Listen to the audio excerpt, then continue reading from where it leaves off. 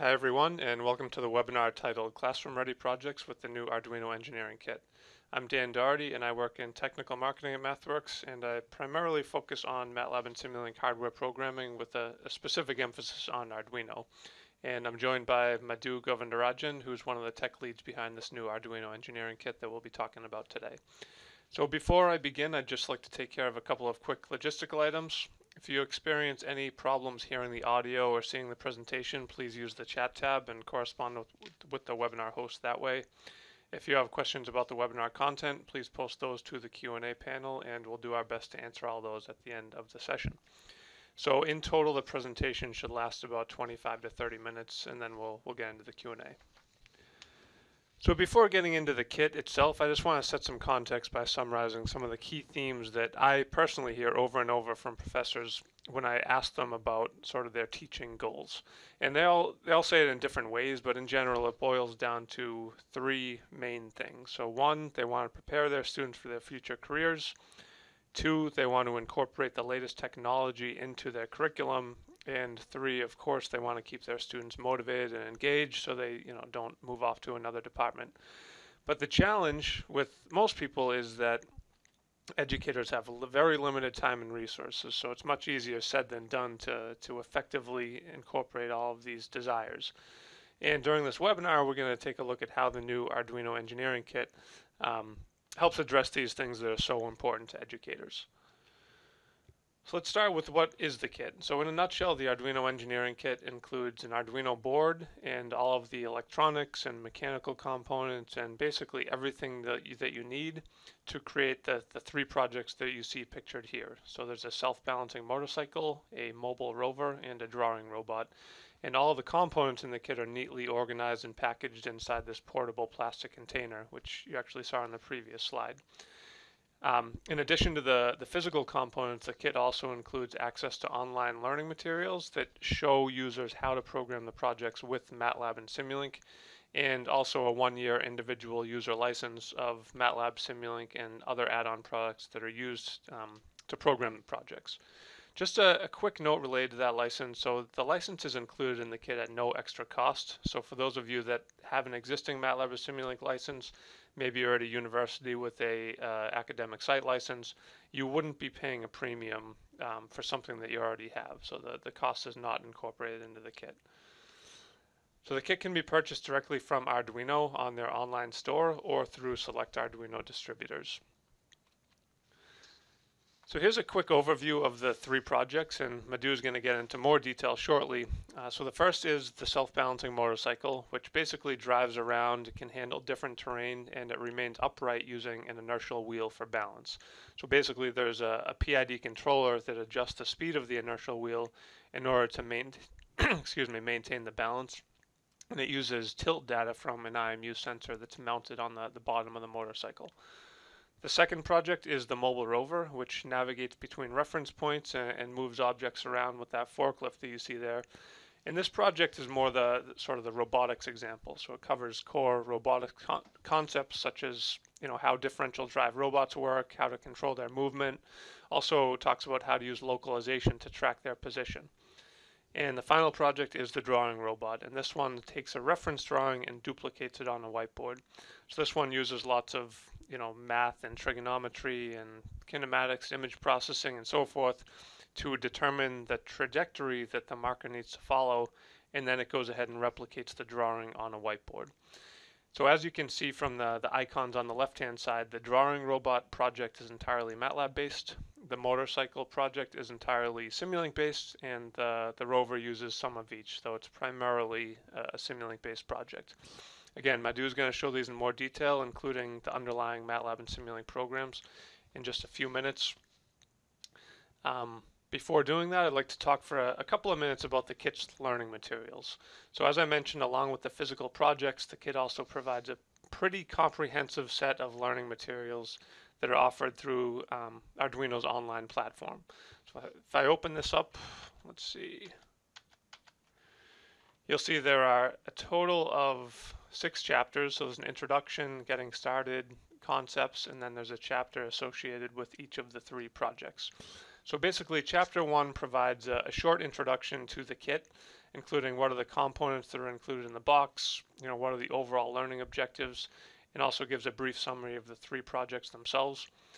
Chapter 2 includes getting started guides for the tools that are used in the kit, specifically Arduino, MATLAB, and Simulink. So if we actually open up this chapter, you can see on the left-hand side the Arduino getting started, MATLAB getting started, Simulink getting started. If we poke into the MATLAB getting started, it basically includes a very comprehensive introduction to MATLAB. So it talks about everything from navigating through the MATLAB desktop to entering MATLAB commands and creating variables and vectors. Moves on to using built-in functions that are included with MATLAB, plotting, and eventually it introduces how to communicate with Arduino and other external devices in MATLAB. So it's a very good foundation for people who have never used MATLAB to kind of get a baseline level of knowledge so that they can then work with the projects. Likewise, there's a similar section for Simulink. So again, this section includes everything from how to open a Simulink and create a Simulink model and construct models based on the built-in blocks that are included in Simulink. And if I continue scrolling, it eventually transitions to simulating a model and then moves to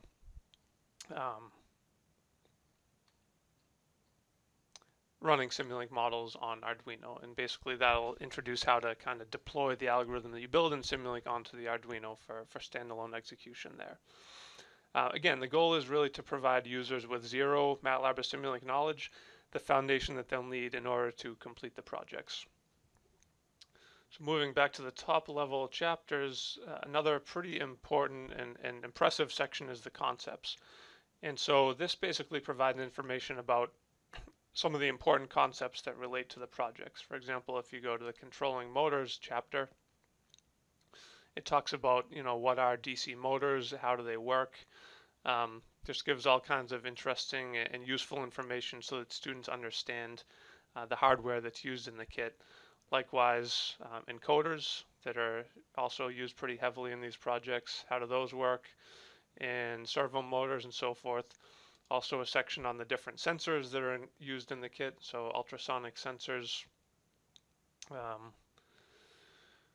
and inertial measurement units. I think there's also a section on Hall sensors and so forth. So you can see that the information is really thorough, well illustrated, and it's going to, again, give students the knowledge they need to work with the projects.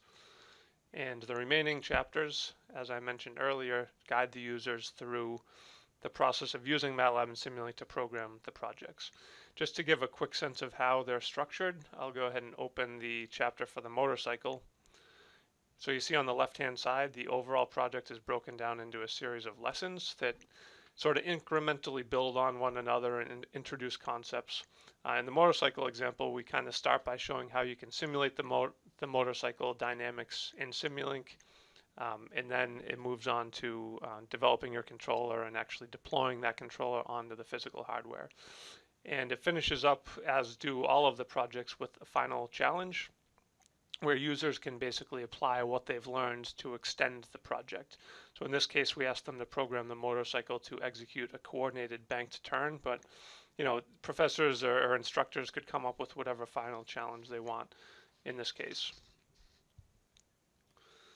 Okay, so that kind of gives an overview of the learning materials. And before handing over to Madhu to demo the projects, let me just quickly talk about how MATLAB and Simulink actually work with Arduino. So with the MATLAB workflow, it's really around interactively reading data from sensors and analyzing and visualizing data, and also actuating external devices such as motors and lights and so forth. So MATLAB's really great for projects that incorporate algorithms for things like image processing and optimization, machine learning, visualizing data, and so forth. So with the MATLAB workflow, the processing actually happens on the computer running MATLAB, so it's not happening directly on the Arduino board.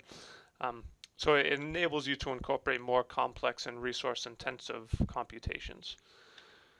Simulink, on the other hand, provides a graphical block diagram-based environment. where you can model and simulate your projects and also develop algorithms that you can embed directly onto the Arduino. So that's the difference here, is that you're generating code from your algorithm and then the code runs directly on the Arduino. So with the Simulink workflow, users often start by modeling their system in Simulink, exploring the behavior through simulation, and then ultimately deploying the algorithms to the actual physical hardware. Okay, so that's just a bit of a preview, and with that, I will hand things over to Madhu, who will show the projects in more detail.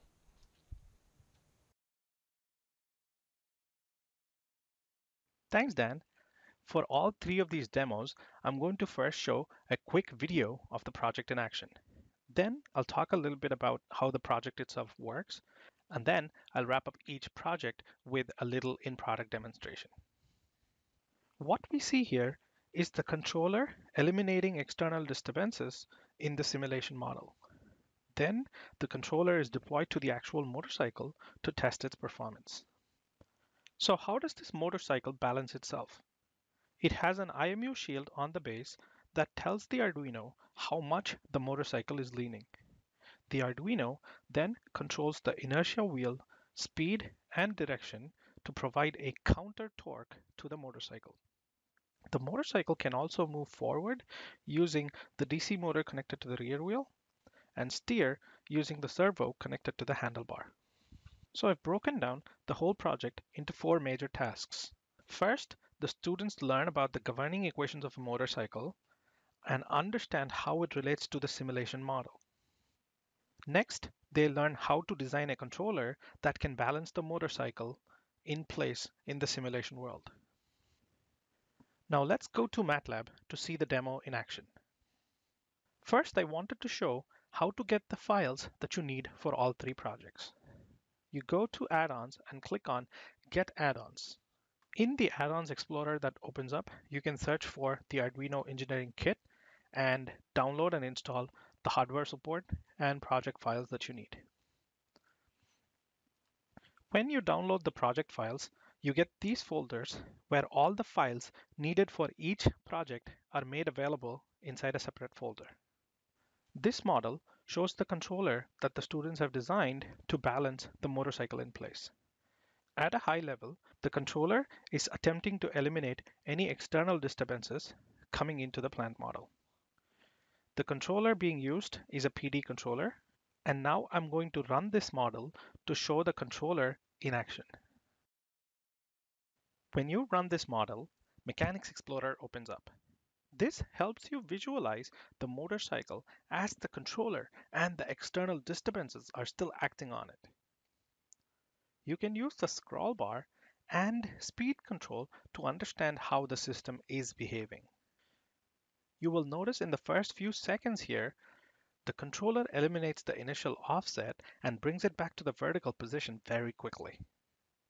To understand details on how the controller is performing, we need to take a closer look at the lean angle of the motorcycle. From this graph, you can see that the angle comes down to 0 in less than 1 second. I'm going to show a little bit of the tuning process to show how the students got here. I'm going to make this a pure P controller at first and press run. As you can see here, this controller is giving an oscillatory behavior. Let's see how a PD controller would work.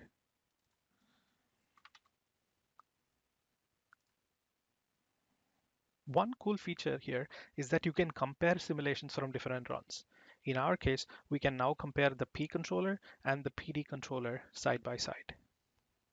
Using these tools, along with the learning material, students learn how to design a controller that can balance the motorcycle in place. Now let's go back to the slides.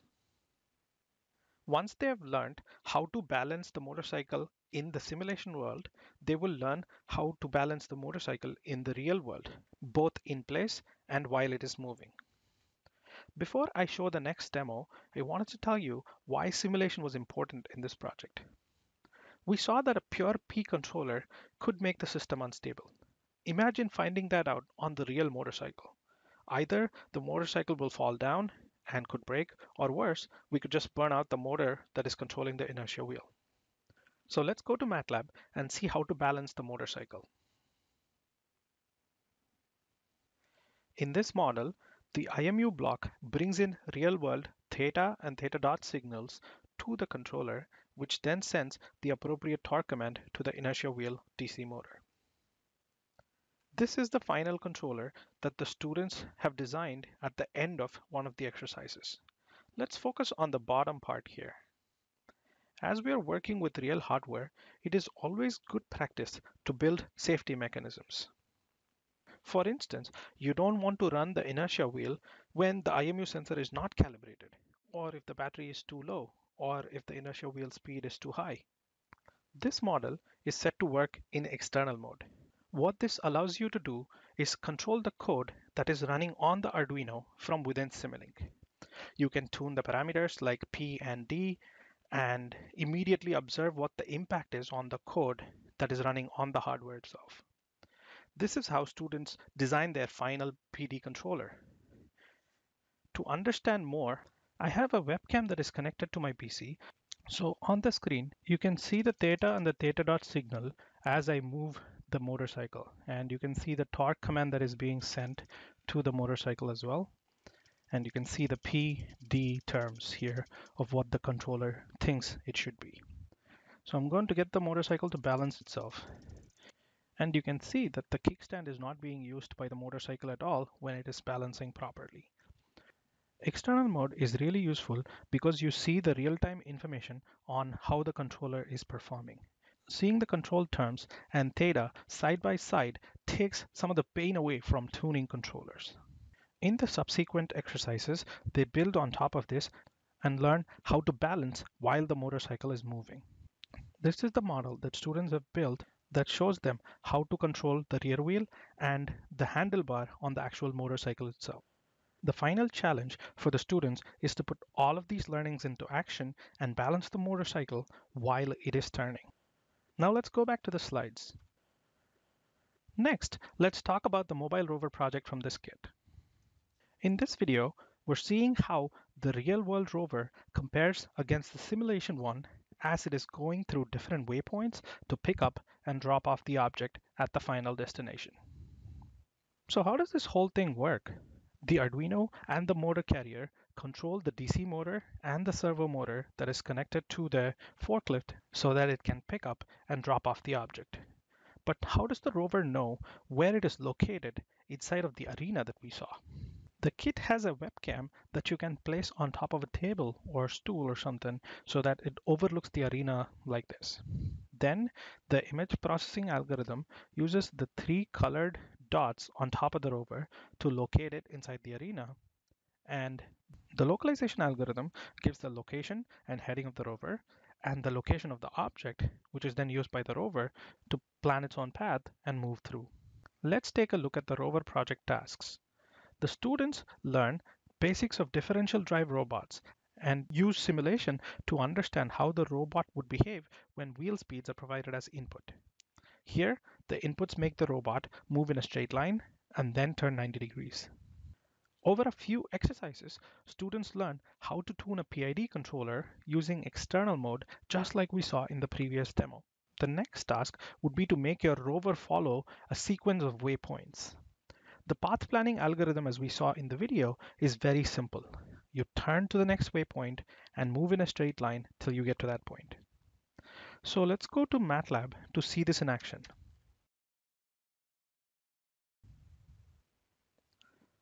In this model, the assumption is that the rover knows the waypoints ahead of time from the image processing algorithm. The starting point of the rover is denoted by the first row here in the waypoints block. The second row denotes the location of the object itself, and the last denotes the final destination. All of these values are input in centimeters, and then they're passed on to the path planning algorithm, which then outputs the desired forward velocity and rate of rotation of the rover. Now I'm going to open the state flow chart. It has what we call states and transitions. In the context of this project itself, you can think of states as the rover's operating condition and transitions as logical questions, such as, have I reached the desired distance? Have I reached the desired angle? And so on. The rover moves from one state to another only when the decision holds true. So imagine the path planning algorithm that I just mentioned. We want the rover to turn to the next waypoint. So inside the turn state, it calculates the angle first on how much it should rotate so that it can look right at the next waypoint. And then it turns that much. Once it has reached that, it goes to the move forward state where it goes certain amount of distance until it reaches the next waypoint. It then does this in a loop until all the waypoints are reached and it is at the final destination. With Stateflow, you can easily program state logic and you get to see an animation of your system going through these states. The advantage of simulation here is that you get to go through this process several times for different test scenarios, and then you can catch any logical errors that you might have made while developing your algorithm. Let's see the hardware model for this. In this model, the simulation subsystem is replaced by driver blocks that communicate with the DC motors. We're bringing in encoder data and converting it into distance and angle that the path logic needs. This chart is slightly different from what we saw in the previous one. The turn state is still the same, but we have to control the forklift differently to pick up and drop off the object. Here, the moving forward state is broken down into substates where you move a certain distance and then stop the rover and drop the forklift, move the remaining distance to reach the next waypoint, and then stop and pick up the object and then go back to the turn state. With that, we've seen how the rover follows the sequence of waypoints in both simulation and the real world. So let's go back to the slides. As the last task, the students learn how to use the localization algorithm to track the rover and control it from a Simulink model. All of this is done over Wi-Fi so that the rover can now go pick up the object from any starting location. Next, let's take a look at the drawing robot project. The drawing robot here is drawing the MathWorks company logo, which is shown on the left. Notice how the marker is now going to go off the board as it finishes that line segment. It then moves on to the next and then draws the line segment again. So how is the drawing robot working? On the top corners of the board, we have a pulley mechanism from where the entire drawing robot is suspended. The DC motors are controlled appropriately to draw each and every point on the image, and the servo motor is used to take the pen off the board and put it back on whenever needed. The first task in this project is to establish a coordinate system for the whiteboard. You take an image like the MATLAB logo that we saw and reduce it down to X and Y points using this coordinate system so that the drawing robot can go to those points and draw the actual image itself. The students then learn how to control the DC motors to move to specific points so that they can draw predefined images and images from the webcam. Let's go to MATLAB to see how this is done. In the last two projects, we saw Simulink being used extensively, and in this project, it only uses MATLAB. So what we see here is a live script. It shows the code and the output side by side. Now let's see how the robot drew the MathWorks logo on that video. First, we load the image into MATLAB, and then we use image processing routines to extract a thin line from this image. A real cool feature is that when you click on the output, it shows which line of code generated that output and vice versa. In the next section, we extract all the pixels from the image and the algorithm finds out points that are within a certain distance from each other. This is then used by the algorithm to know which portions of the image form a line segment. Here, the plot shows 4 different colors, which means that the algorithm thinks these are 4 line segments. We as human beings can understand that the marker does not have to come off the board to move from this line segment to this one. The next section of code helps the algorithm find such connected segments. Why is this important? Imagine a much more complicated image with hundreds of line segments. You don't want your robot to pick up the pen and drop it every time it finishes a line segment.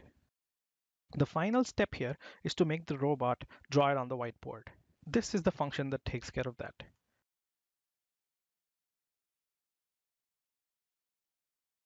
This is the section where MATLAB connects to Arduino and the motors. And then here, we're sending the appropriate commands to draw connected line segments and pick up the marker off the whiteboard and move to subsequent line segments till it finishes drawing every line segment. To draw pictures from webcam images, instead of loading existing images, you just bring in images from the webcam using built-in functions.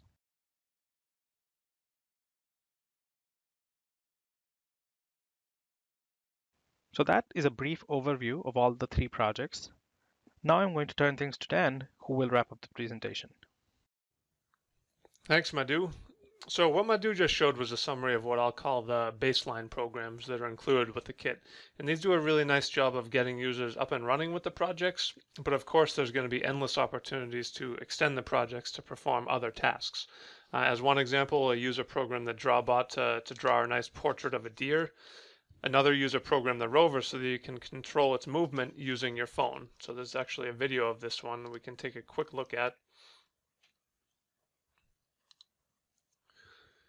So you can see the user actually used Simulink to build a simple Android app that communicates with the rover over Wi-Fi and controls its movement based on the orientation data from the phone. So when you tilt the phone forward, you see the rover drives forward, and there's some other widgets on the app that control its movement in other ways. So pretty neat application example. And another example is a user that used reinforcement learning to balance the motorcycle instead of using the base PID controller that are in the learning materials. So, there's a lot of different examples like this. These are just a few that I thought were interesting, but again, endless opportunities to extend the built-in projects. With that said, let's come back to the original slide and see how the Arduino Engineering Kit addresses some of those things we talked about earlier that are so important to professors. So, one thing people want to do, prepare students for careers, of course. So in terms of preparing students, the kit gives them hands-on experience working with microcontrollers and various connected hardware, motors, different sensors, which is clearly a core competency for today's engineer.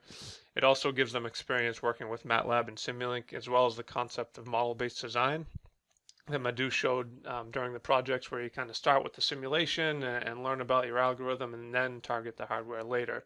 And these are all concepts that are used extensively in industry, so it's certainly going to prepare your students there.